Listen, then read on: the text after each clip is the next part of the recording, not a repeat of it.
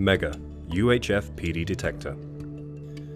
Component failure in a substation has serious repercussions.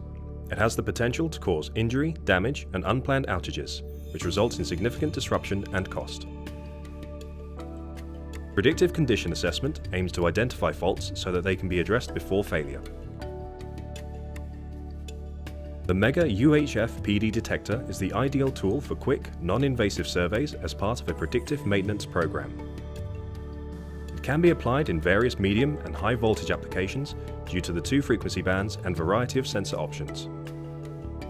Typical application areas for UHF PD measurements include, but are not exclusive to, transformers, cable terminations, surge arrestors, and switchgear. The UHF PD detector is equipped with 2 input channels for a real-time comparison between 2 sensors or 2 phases.